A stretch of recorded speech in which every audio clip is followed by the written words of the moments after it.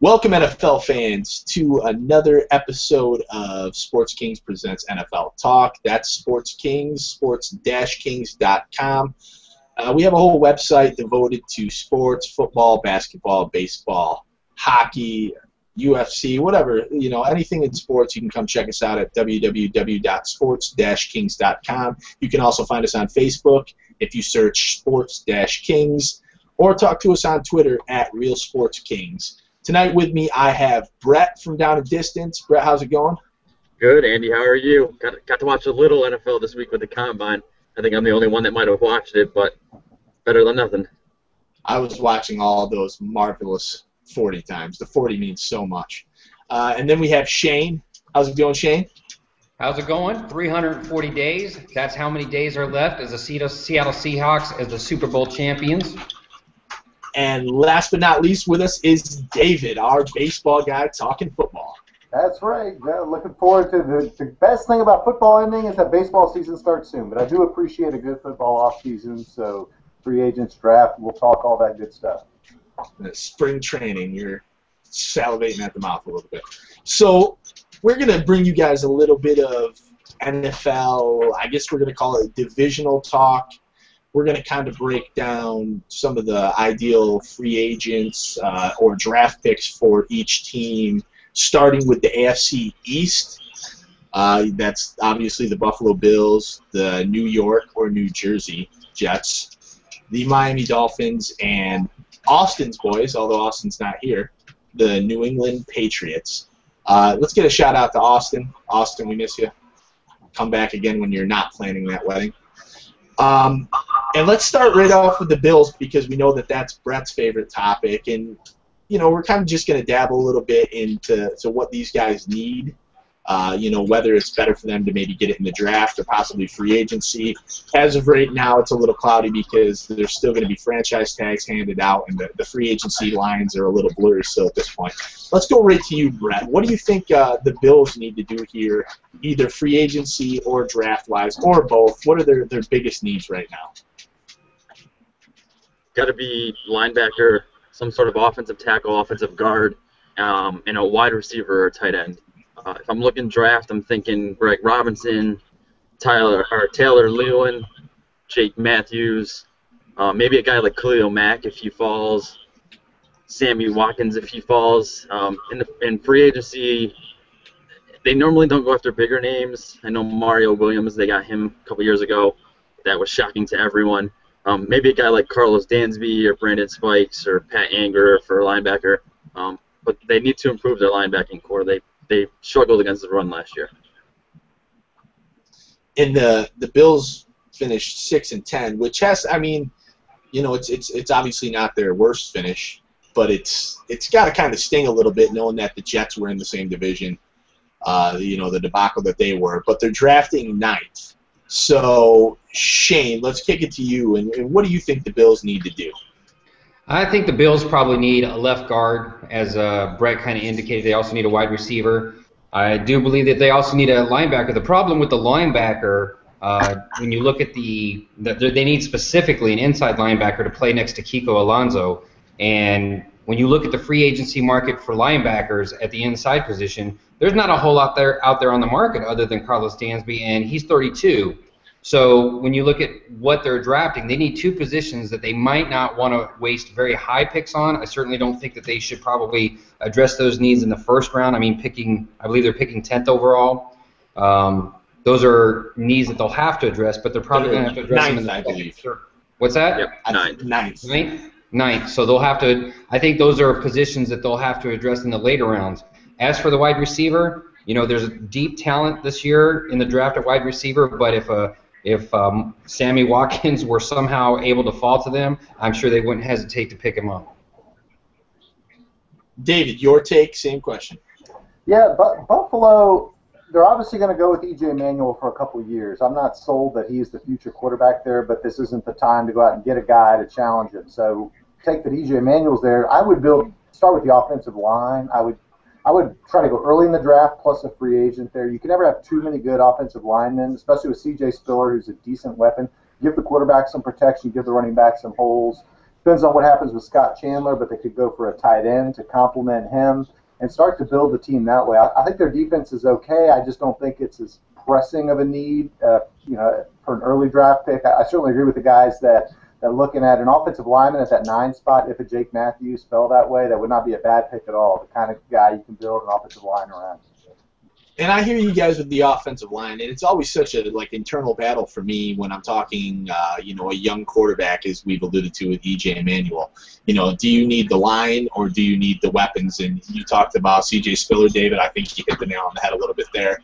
Spiller's a weapon. Fred Jackson's a weapon. But for me, I feel like to give the young guy in EJ a little bit of a security blanket. Obviously they need a line, but I think they need a good target, whether that's tight end or wide receiver. I've never really been in love with Stevie Johnson much. Brett said before the show, he's probably more of a number 2. Sammy Watkins falling to them, at 9 is probably a stretch. But there's other guys. I mean, you have the guy from USC, Marquise Lee is his name, I think. Uh-huh. Yep. There's guys out there. So you guys have talked a lot about the draft. What about free agency help? Is there a possibility, either with the line or with a receiving target, such as a wide receiver or a tight end, that the Bills could target potentially here in free agency instead of trying to get one in the draft? We'll go to you first, David. Yeah, I certainly think I think they need at least 2 big hits on the line. So if I were looking for a free agent, I'm not sold that there's a good wide receiver or linebacker out there for them to accentuate. Get a good line guy, a good gritty guy, an aggressive guy, somebody who's physical. It doesn't have to be, say, the left tackle, the star guy, but you get a good, number 2 and number 3 lineman, then to complement that target in the draft. I think they need at least 2 good linemen. We talked about guards and tackles. I think that's where they do need to focus, and certainly free agency. I don't have any names in front of me, but so maybe early for that. But I would definitely, at least if I had some free agent money to spend, that would be at the top of my list if I was the Buffalo front management. Well, and you just said it right there, David. It's kind of hard with the free agency. I hate to put you guys on the spot, but it is because we don't know what's going to happen yet. Shane, how about you as far as free agency help goes for the Bills? Well, I think if they're going to look for free agency help between their positions of need, outside the guard position, I think there's not a whole lot of depth there. When you look at the wide receivers, you have some big names on the market like Anquan Bolden, Josh Morgan, Hakeem Nicks. Not sure if they're going to actually target any of those older guys. I think if they're going to address a need in free agency, it will be the guard position. You got guys like Jeff Schwartz, Travell Wharton. I wouldn't even rule out Richie Incognito. I mean, I know he's been a problem, but I think he knows he's under the microscope, and a team that needs a guard might not rule out signing him. And Brett, we saved you for last because these are your boys. What do you think? I mean, I actually think if they're going to target someone in free agency for offensive line, it's going to be a tackle. There's plenty of big names out there. There's Brandon Albert. There's Michael Orr, Eugene Monroe, Anthony Collins. There's a bunch of big offensive tackles names out there, at least. So I think if they're going to go free agent, it's going to be offensive tackle. And I think in the draft, they might try to go after a guard like maybe Cyril Richardson in the 3rd round. Doug Marrone was an offensive tackle coach, I believe, with New Orleans. So he can work with some of the later round draft picks to turn them into better guards.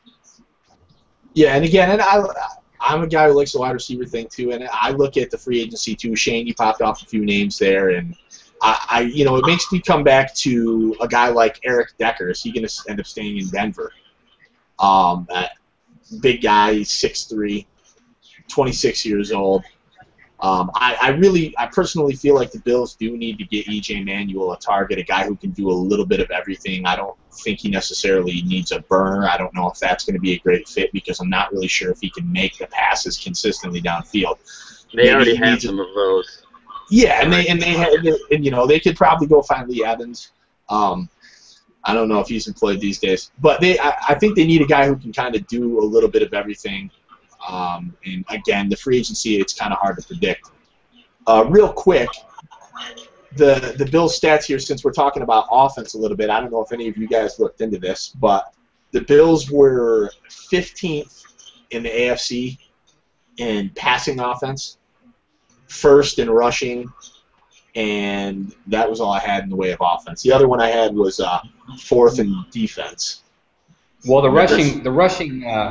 rushing ranking is kind of a misnomer. I did read into some of that today, and the Bills actually ran the ball more than everybody else, but they ranked right in the middle of the league in yards per carry. Yeah, and absolutely. Well, depending where you go. I went to ESPN for this one. It's oh yeah, I'm sure. It's based on a few things. Well, that's Right, also because you had them starting a rookie quarterback who went down, and then you had Jeff Toole, who was an undrafted free agent, and then you had Thad Lewis, who was a journeyman at best. So they relied on the run game to try to win some of those games.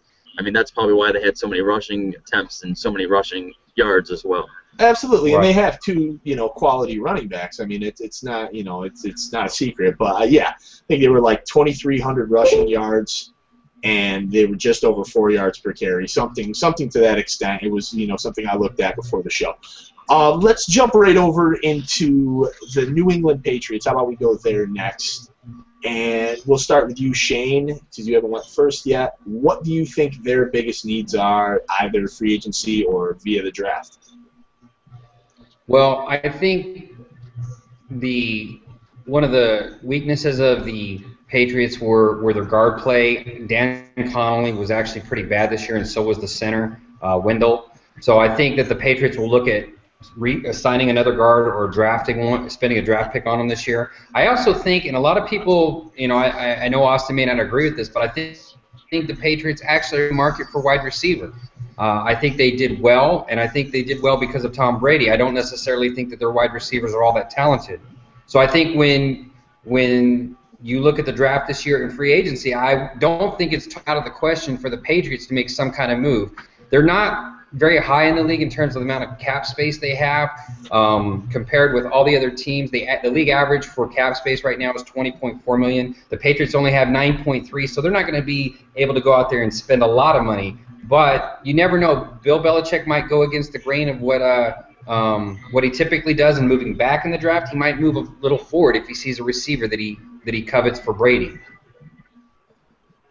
And, actually, it's funny because I had wide receiver written down too, even though you just said that Austin probably wouldn't agree. So I guess he's not agreeing with us.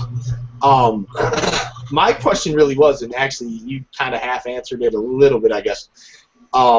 What's better for the New England Patriots? Because Tom Brady's not getting any younger. This isn't necessarily a team that can they afford to bring in a wide receiver and try to develop a wide receiver to win right away, or do they need to maybe say, hey, we're the New England Patriots, we have Bill Belichick, we have Tom Brady, come here, your possibility of winning a championship is higher, and they can convince a veteran to maybe take a little less money. Yep, go ahead. I think as long as you have Tom Brady under center, you're always going to be in win now mode. You're always going to be trying to sell that point. There's been talk that some teams might be interested in Ryan Mallett. There's been talk that the Patriots may be interested in trading him. I'm kind of concerned about that because I would think that the Patriots would have to actually spend another pick on a quarterback to develop behind Brady if they don't extend Mallett or they trade him. So I think my opinion is that the Patriots, as long as they have Brady still under center, they're in win now mode, and they need to build their team accordingly. All right, David, how about you? What do you think the Patriots need to do? Yeah, number one, get Gronkowski back healthy. That's a big part of the offense for them. And if Brady has him as a weapon, then they can really fill in with some other guys that aren't number ones. They don't need to go out and get a big receiver in the free agent market. They're so crafty at those draft day deals where they trade back. They trade maybe their first rounder, get a second, third, and a fifth, because they've got their eye on a guy that nobody else has their eye on, and they can fill that way. They do need to address the wide receiving, and they do need to address the offensive line. They had some injuries this year, but that Broncos playoff game, they were just getting dominated. Where Brady was just under pressure the entire game, and he never really could get comfortable. And that's the thing. A comfortable Brady, if you get Brady comfortable with a good offensive line and Gronkowski, their offense will be fine. They'll just need to make sure that they either resign to leave or replenish that defense. They're always turning over the defense. But that's the way I would go. Just get that line healthy. Hope Gronk comes back, and then maybe fill in. They need a little help a wide receiver, but not one big name. You know, and despite their record this season, Brady seemed, you know, especially from like a fantasy football point or standpoint, Brady seemed to not really look comfortable all that often in comparison to other seasons. I mean, they still won 12 games, but, you know, maybe it is time to get some – maybe they do need some offensive line help. But part of that might be the receiving core, and you hit on the Rob Gronkowski thing. Man, they could really use that Aaron Hernandez guy. I'm beating that one to death. Brett, let's go to you since you're no longer muted. What do you think the Patriots need? Well, if Austin was here, I guess he'd disagree with all of us because I would say wide receiver help as well. But I'm going to touch on a couple that I don't think have been touched on yet. In the draft, I could see him going after a defensive tackle, someone like Aaron Donald from Pittsburgh, someone like Steven Stewart from Notre Dame, Timmy Jernigan from Florida State. I think their interior defensive line is aging, and I think they should address that. And depending on how free agency goes, cornerback. If Aqib Talib leaves for another team, I could see him going after another cornerback because that secondary is going to need help if he leaves. Other than that, I think you guys touched on it. Wide receiver, I'd like to see, you'd like to see him get another wide receiver in there, but that's probably a veteran, not a rookie, because like you said, they're in win now mode, not let's develop a rookie wide receiver for 3-4 years. And Brett had written down his needs for the Patriots, and then under that he had his wish list, which was like kicker, punter, kicker, because he really wants England to do horribly bad. Hey, you know what? I actually, I don't know if I can say this as a Bills fan, but I respect Tom Brady. I don't like him because he beats the Bills, but he's one great player, so I'm ready for him to retire. Austin, did you hear that? You know he's listening somewhere right now. So, you know, it's funny what you said because I had defensive lineman. I was kind of a little vague there. I didn't have a defensive tackle necessarily, but just a D lineman of some sort because it does feel like they're missing the ruckus there a little bit, but you know, somebody to maybe replace Vince Wilfork down the line because he's not getting any younger. And then cornerback was my other one. They have Chandler Jones and Rob Ninkovich, who are both pretty good at tight end, or not defensive end. Defensive end, yes. They're not replacing Vince Wilfork down the line. They're replacing him this season. I firmly believe that Vince Wilfork, unless he takes a pay cut, will be a cap casualty. He's going to save the Patriots about $8 million in cap space. And he's going to save him like 4 lockers in the locker room because that guy is huge. Yeah. All right, so we can run to the next one as long as nobody else had anything on the Patriots. Are we good? Good thing Austin's not here. We'd still be talking about him. we might be.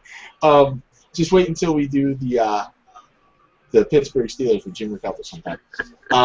So let's jump into the next one, and that'll be the Miami Dolphins. Yeah, I think a lot of people expected the Dolphins to be – I expected them to be better. I don't know that I expected them to get off to the start they got off to.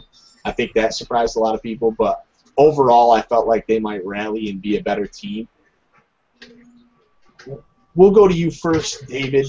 Brett doesn't like us tonight, and he left again.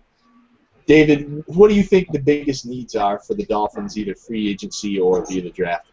They need – a lot of help across the board, especially on offense. I mean, with everything that went on, I mean, they're not going to get Martin or Incognito back. So it's 2 really good linemen that are out the door. They're going to have to replace. That's a good point. I'm not sold that Tannehill is the quarterback of the future there. He seems to do okay with the weapons around him. I mean, I think they need help at running back. I think they need a little bit of help at wide receiver. Maybe of all of them, that's the least. But they don't seem to be in the market to go out and get a new quarterback. So I think they're probably going to focus on offensive line and running back. And I'm not sure how much help they can get there, not at their draft position. There's not a lot of elite running backs that I'm seeing jumping off the page at me in the draft. I'm not seeing a lot in free agency, so they're probably going to have to stick with like Lamar Miller and hope for the best. But this team seems to be regressing, particularly, and again, with the front office, with the whole problems they had last year, front office turnover, head coaching turnover, all those type things. I predict them for the cellar, and they probably need to think long term with their draft picks. Get a young lineman at their draft spot. Just find the best talent available, and not maybe try to fill an immediate need. Because unlike the Patriots, who need to fill immediate needs as long as Tom Brady's there, which I agree with, the Dolphins need to start rebuilding for the future. Maybe Tannehill is the guy, and he'll still be around in 4 or 5 years. So That's the direction I'd go. A lot of holes.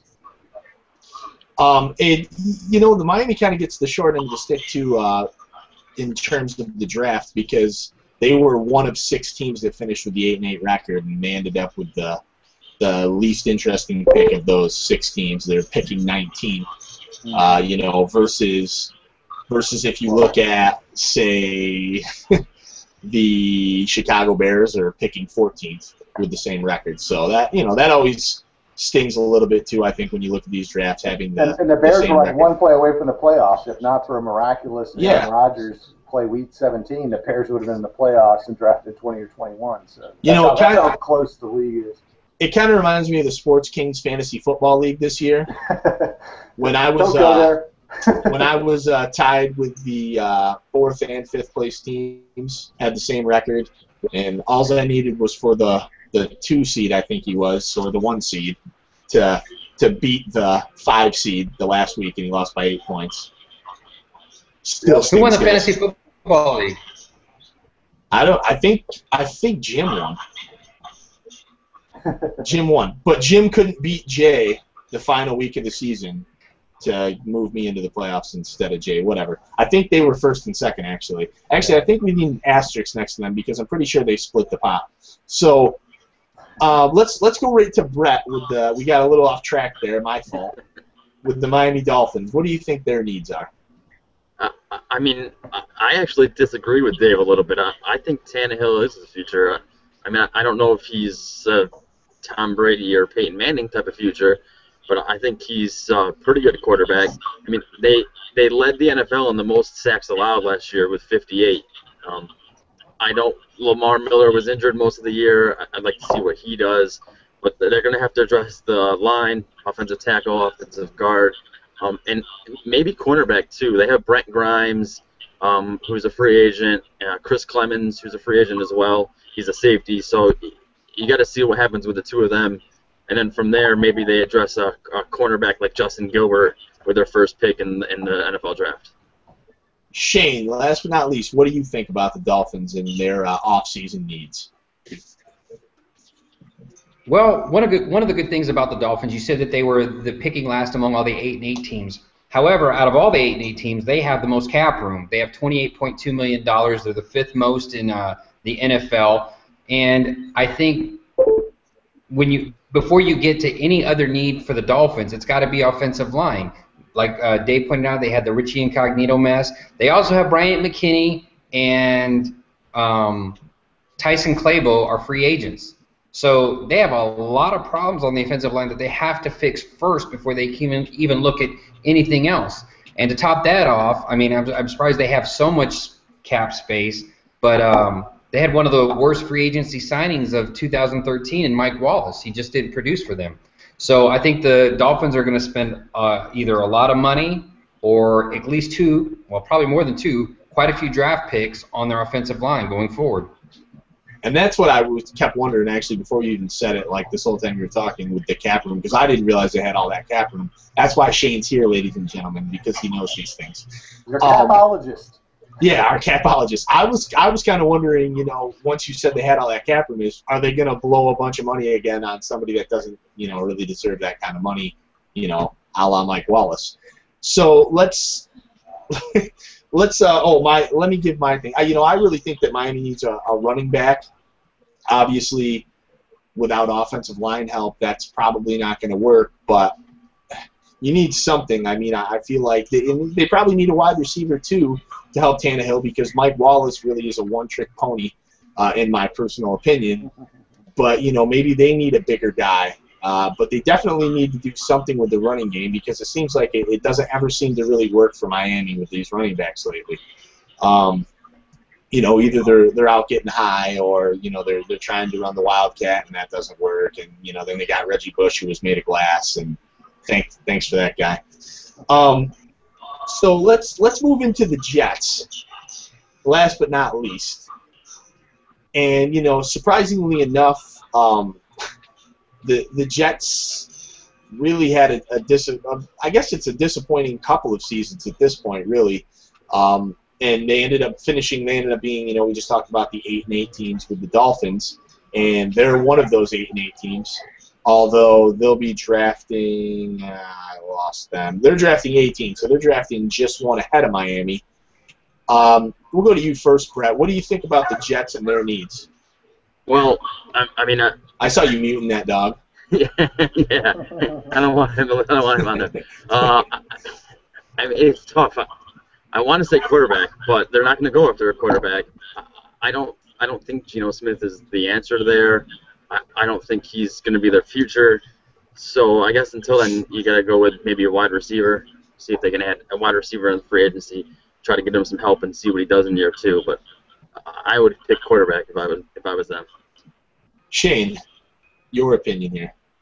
Well, I actually, agree with Brett on the quarterback issue as far as addressing it. I think the Jets desperately need a veteran quarterback. I think Michael Vick is actually a perfect fit for the Jets to come in and compete for the starting job. I still think Geno Smith has some to learn. It wouldn't hurt him if he lost the starting job to Michael Vick and learned maybe a year under him. They do need wide receivers. The Jets have the 10th most cap space. However, they're going to vault themselves over to $50 million if they release Antonio Cromartie, Mark Sanchez, and Santonio Holmes. So the Jets are going to be big players in free agency this year, and really I would not rule out Michael Vick coming in and competing for that starting job this year. Outside of that, wide receiver is their primary need. What about Matt Flynn? Is he done getting all these chances? Nobody else is going to pay him? I think so. I couldn't even say it with a straight face. I really, really, really tried to.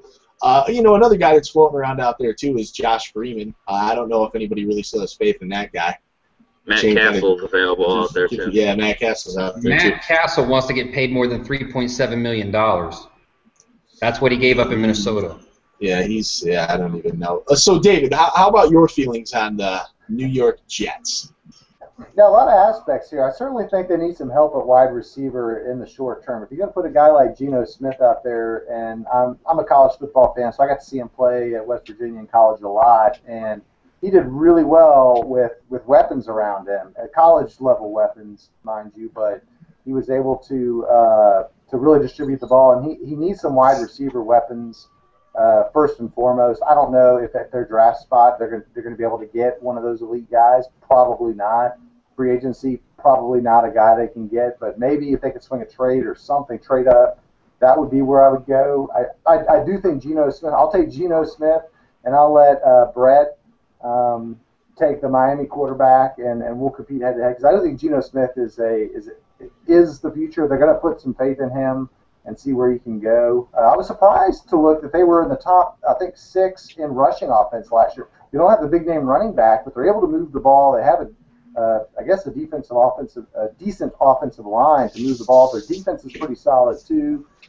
So again, I would look at wide receiver as their biggest need, and I'm not sure how they're going to fill it in the short term, given the parameters that they're playing in right now. And I had wide receiver and I have quarterback written down here too, so I guess I tend to agree with Shane and Brett a little bit in that aspect.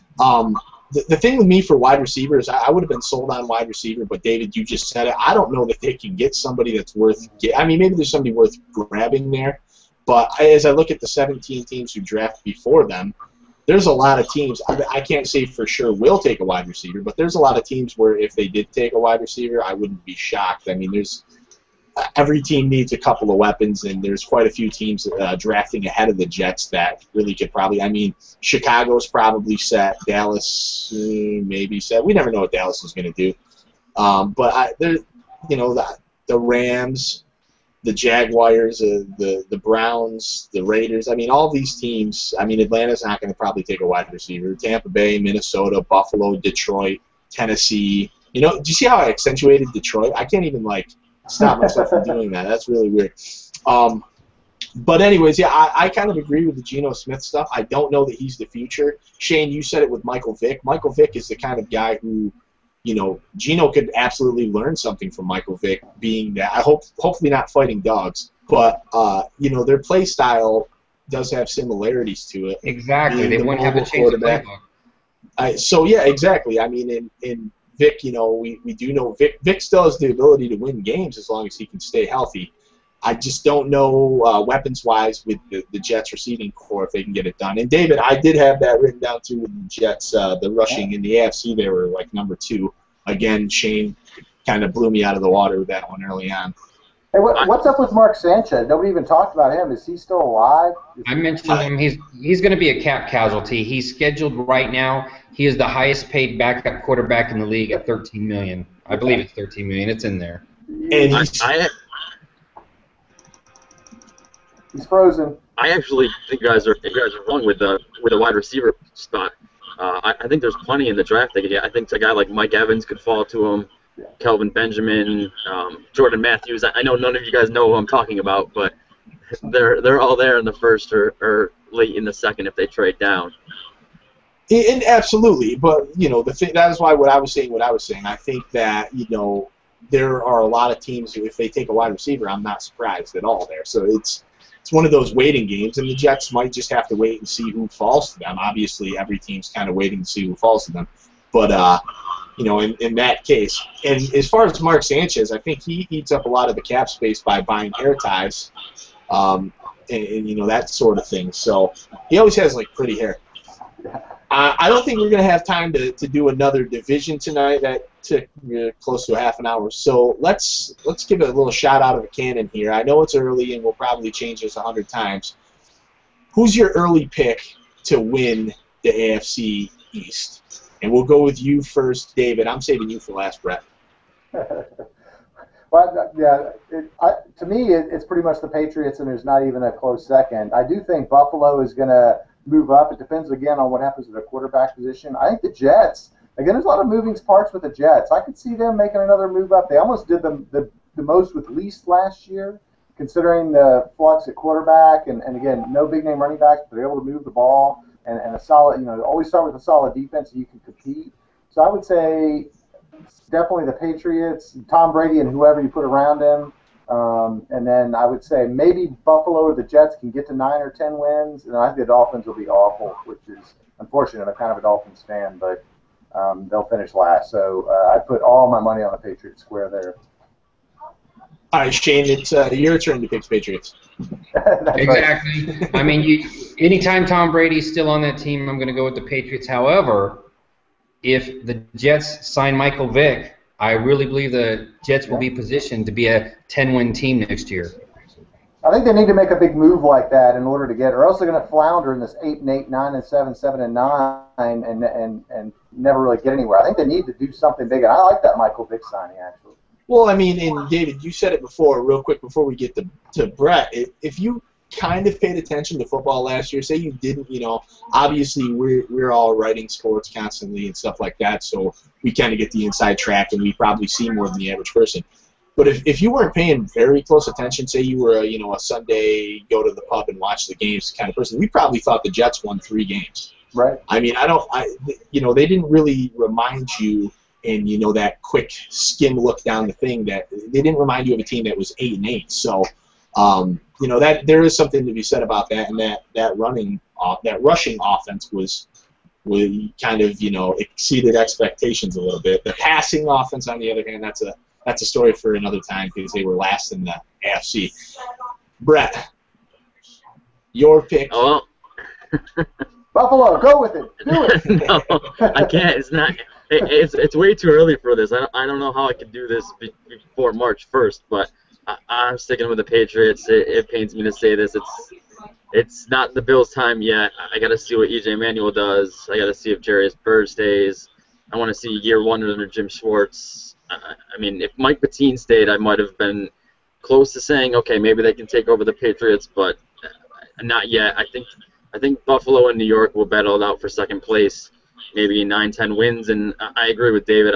I'm a little concerned about Miami. I know I like Tannehill, but I think the offensive line is going to make it hard for him to pass in 2014. So the Bills are going to have Jim Schwartz out there trying to convince Marone to go for it on like 4th and 26. Calvin Johnson. Let's he's over the. You just tell EJ to throw it up to Megatron. That's all you have to do. It works every time. And my pick, obviously, is going to be the Patriots, too. Shocker. I mean, this wasn't really a very good question, but it was going to be the question I asked regardless of the division we did at the end. And obviously, this stuff will change. I mean, as David and Brett both said, I think Shane might have said it, too. It's way too early for the predictions and stuff because we don't know what's going to happen in the draft and free agency and what have you. I want to thank everybody for tuning in. We have a lot of fun with these NFL shows. We'll probably have Austin back next week, I would assume, and we'll probably kick into more divisional stuff. I want you guys to all go to www.sports-kings.com. Check us out. Leave some comments. Tell your friends. Subscribe to us on YouTube. Right over here is our little logo. That's the Sports Kings logo. You can find us on Facebook at Sports-Kings. Just search for that. And chat with us on Twitter at Real Sports Kings. Have a great night.